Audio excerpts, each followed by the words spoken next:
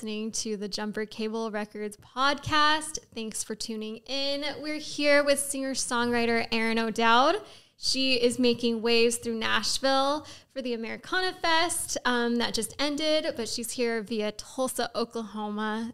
Erin, thank you so much. We're honored to have you here with us tonight. Yeah, thank you for having me. It's great to be here. I have been looking forward to this for a long time. So there's so much that I'm excited to hear about, everything that you're working on. So I just kind of want to get into it. What do you think about starting with some rapid fire questions? Let's do it. Awesome. Put me on the spot. Yes, everybody loves that. A minute ago, I mentioned that you're from the Tulsa area.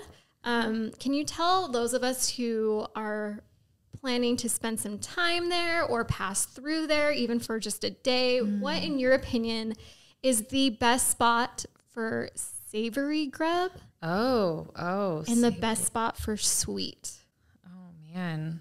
This is almost hard for me because I moved away for a few years and I've been back during the pandemic, and I've just started going out to eat.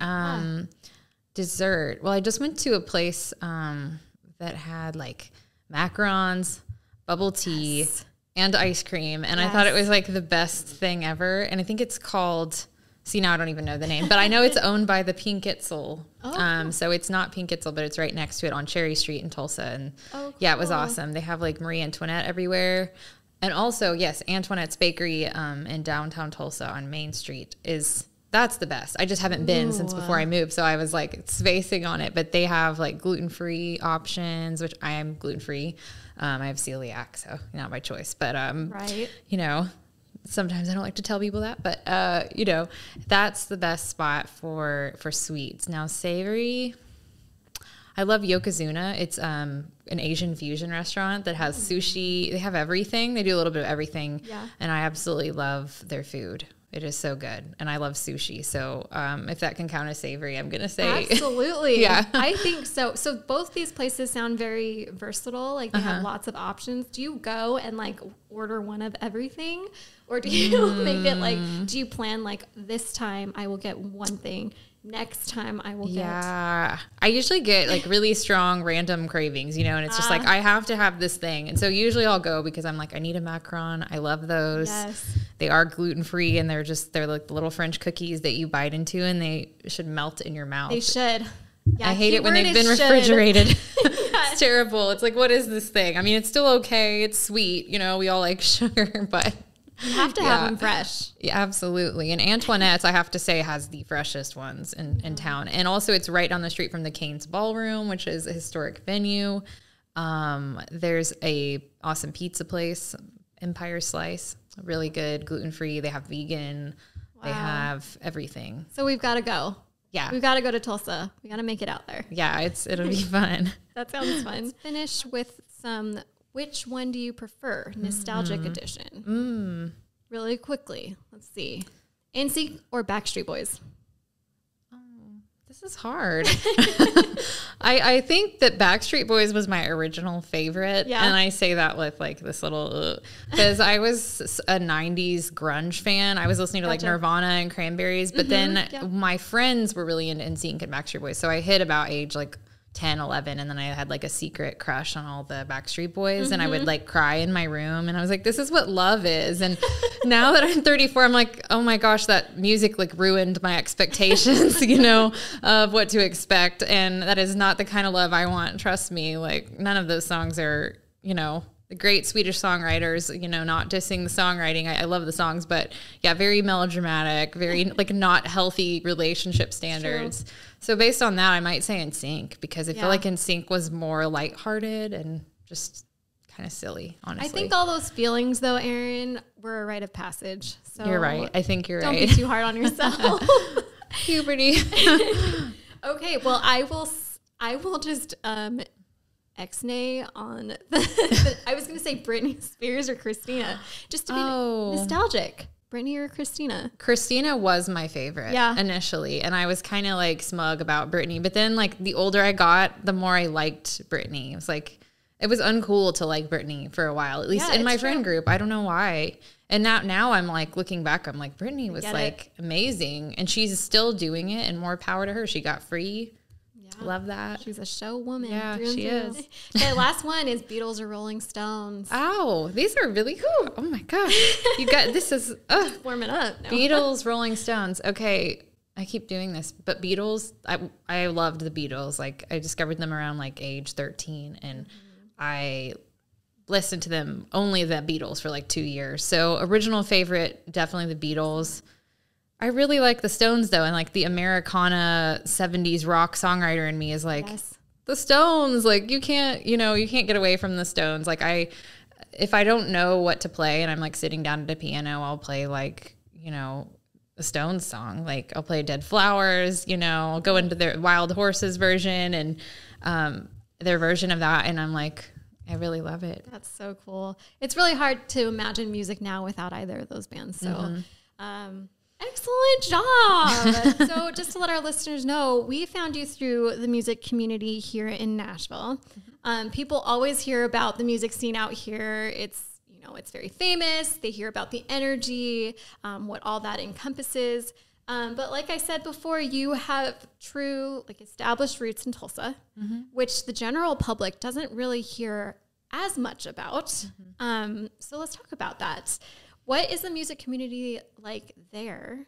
And is there something that you admire specifically about it? Yeah, absolutely. I would say, it's a lot smaller than Nashville. So first of all, I think that's limits the experience a bit. And it is really hard to compare the two. I feel like it's comparing apples to oranges, because Tulsa definitely wants to be known as a music city and it has a super rich musical history. And anybody that is like super into music knows that. So I think Tulsa has that kind of special niche place on the map. But it doesn't really have a music business. So the music scene is great. And you've got some really amazing artists that are playing. And then lately too, I think since the pandemic, a lot of people are moving there. It's just cheaper to live there. So I found that being back, I've noticed a lot of new artists and a lot of new writers rounds happening and new showcases. And I'm like, that's cool. Awesome for Tulsa, because when I was kind of up and coming, there was kind of like one scene for that kind of music. And I felt like other than those fans, people didn't really appreciate singer-songwriters. It was like, we want party bands, we want loud bands.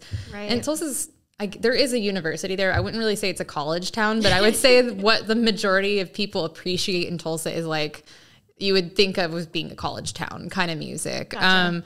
But thankfully that's expanding, and there's an incredibly loyal, supportive fan base there that, feels like family, and it kind of feels like, it's my hometown, and it'll always be my hometown. I just want to manifest with you for a minute. If you had like the Erin O'Dowd worldwide headline tour. First things first is, who would you want to open for you? Oh gosh, I knew that was coming, and I was scrambling mentally, like, oh my gosh. To open for you? Well, I'm not there yet, so I feel like it's going to be more awesome than anybody I could think of right now, because I'm like, I could think of who I'd want to open for. I'm like, okay, Casey Musgraves, yes, check.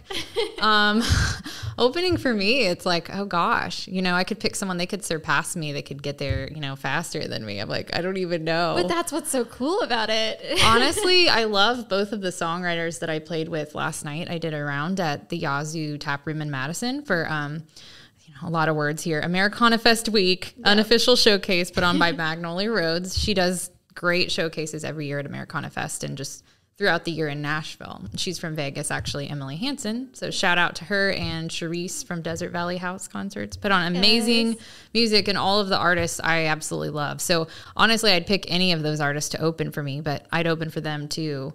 In the round with me was Afton Wolf, he's local, and Mayman, which looks like Mayhuman. So I'm going to say that just for anyone that, sees her name out there. She's recently moved to Nashville, I believe, or at least in the last few years. And, wow. Yeah. We just had a lot of fun. We all accompanied each other with harmonies and percussion and some lead guitar. And I just felt like that was really, really awesome mashup. And I would love to collaborate like that again. I probably should have asked this first, but I want to know what would be on your green room rider for this worldwide headlining tour. Okay, well, Prince, first of all, my dog is going to be there. So, nobody, can say anything about that. Because he is literally the life of the party, always. And I might put like, we need like a mini dog park out back for him. We might need some dogs to come in. I know a lot of artists like to bring in puppies. Casey Musgraves, I saw, did that. And I was like, I was thinking, I think maybe she probably didn't have a dog at the time, but I was like, I want some dogs that my dog can play with so he's not bored. Yeah. Food, I want sushi as many times as I can without, overeating the mercury in the fish, Right. We're going to be careful about that. Otherwise, but we're going to have sushi. We're going to have Thai food. We're going to have gluten-free fried chicken and biscuits, which I ate today and yesterday. And I love Joyland here in town. That was insane. That was the best gluten-free fried chicken I've ever had. And you can also get regular. You guys should check it out. That sounds amazing. I just want their chicken and biscuits like at every show. I don't know how I'm going to make that happen. That's a ridiculous ask, but you heard it here first. I need my biscuits and my chicken. Okay. Highly important to me. I like that, Ryder. So I know you have your next album in the works. Yes. You're writing, you're planning, to anyone listening, just like hold your horses. She's in the planning stage of everything. But your debut album, Old Town, it was so deep and incredibly meaningful. And that just seems to be your music and your voice through and through. Mm-hmm. But I know that, with albums, you're going through phases with your writing. Yes. So are there ways that you are approaching this record that are different from the last one? Maybe your creative process, your inspiration, or like maybe you just feel like an entirely different person this time? I feel like an entirely different person. Yeah. And like change is the only constant, right? So I feel like I've been in a state of evolution for a long time that I've kind of more recently am stepping into as I went through like a huge health illness thing. And like, I feel like stepping out of that, it's like everything's lining up for me where it's like, oh, the silver lining was all that time to sit there and think and plan ahead, even though I didn't know when I was going to be able to execute any of it. But I was writing songs the whole time. Even though I was too sick to like play instruments, I was still like voice memos, lyrics. So I just have so much material that's kind of backed up, but it's important to remember it's kind of, music is timeless. So there's not a rush. And I've only talked to like 2 people that were like, those songs are going to be stale. And I'm like, you are stale, I'm like, I disagree. Leonard Cohen took like 20 years to write like Hallelujah, I think. And quite a few of his other songs. And he's one of my favorite writers and huge influence. And I'm like, songs are a craft. Bob Dylan approached songwriting that way too. And that's like, he's one of my biggest writing inspirations too. And like there's so many songs I've written, probably hundreds of songs, not to like brag or anything. I just write a lot. And then, albums are always like, it takes so long to put a record out that usually I think most artists, the songs that end up, say I released an album tomorrow, I would have written like 3 years ago, potentially. Everyone has a different process. But for me, I think the next album is going to be a more of like emotional catharsis, maybe more empowering than, I feel like Old Town was really cathartic emotionally. It was very like descriptive of what was happening for me in that time in my 20s. Yeah. And some of the songs on there I wrote when I was like 18 years old. So, I still play songs that are very old, and the songs that are new are just, I'm still working them up because I've just come back to playing since the apocalypse. And so I just haven't really worked up the other songs for live. It really was something I actually planned to do. I was like, I'm never playing those songs again. I'm so tired of that set. I was so busy that with the Old Town tour that like, I just couldn't write. Like I couldn't finish writing or put anything new. And that was frustrating for a while. It's always good to be busy, but I didn't really have a team once the album cycle was over. So I was just so busy. And so one of the silver linings too of having time off is like, okay, I have time to like really hash out these songs and meditate and just like sit there and breathe into what feels right. And so that's been really, really exciting to have the time to do that. And I'm really looking forward to doing the new songs. And I've got shows planned in the next few months for the fall that I'm definitely going to debut some new songs at. Gosh, so very cool. Super excited. So songs, they aren't an event. They're a process. Yeah. She's putting everything through the refiner's fire right now. Exactly. But we're so excited to hear everything that comes out. Thank you. Ms. O'Dowd. Yes. We have listeners who are aspiring musicians, listeners who are trying to navigate the music industry, navigate imposter syndrome, anxiety. Know that well. Do you know it? Don't we all? Check. Criticism, all those things. Is there any piece of life advice that you can part with the world, with our people today? Yeah, and this one's really going to be personal to me. Something that I've really had to imprint upon my soul is don't worry about it being perfect, because perfect is not possible. And you can really hold yourself back by, that self-criticism. And we all do it. Everybody does it. Even some of the biggest artists out there. I love listening to other artists' interviews as an artist that maybe I'm not like super green, but maybe I have some things under my belt, but like it really helps me through to see that some of the master level artists are like, yeah, I have anxiety and imposter syndrome. And I'm like, so this is just a normal human experience. So don't beat yourself up. Don't be too hard on yourself for having those feelings of anxiety, because the truth is that's excitement too, when you have that build for a show and then you get up there, it's like a release, and it actually helps you feel really good. Yeah. And the more you do anything, you'll get more confident with it. So I would say keep trying.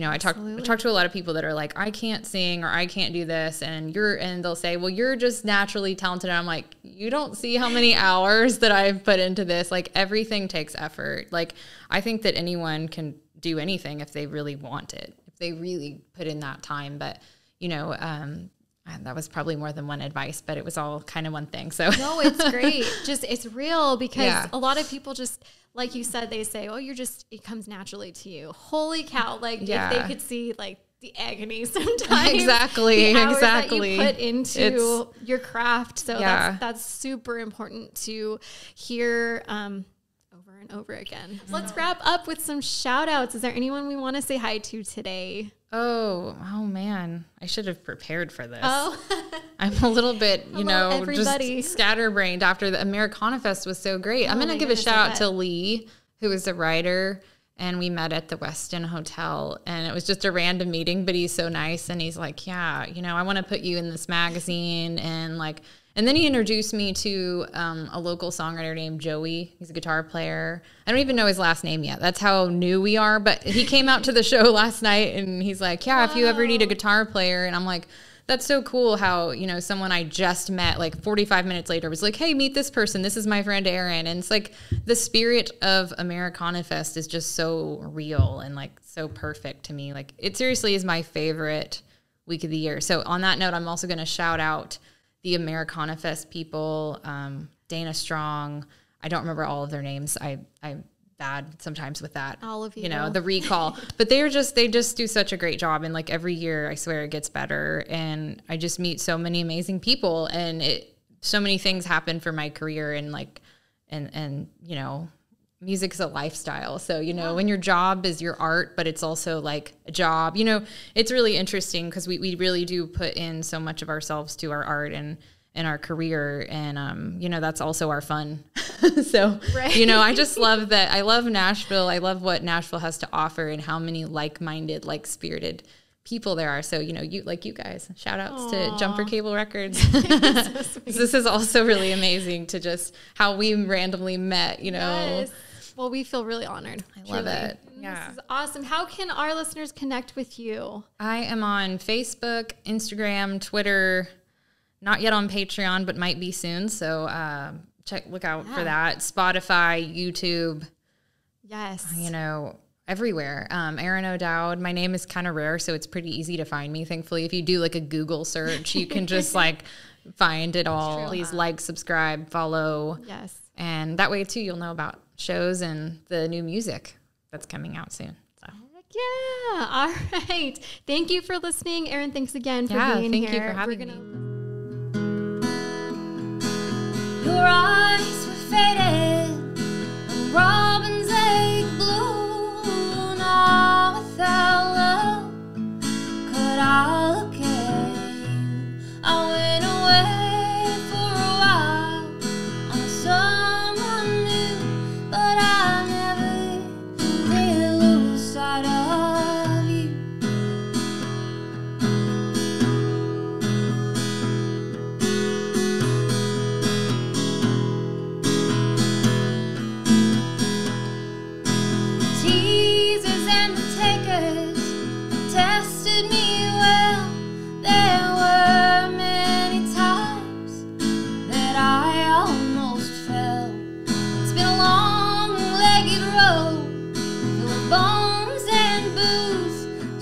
chase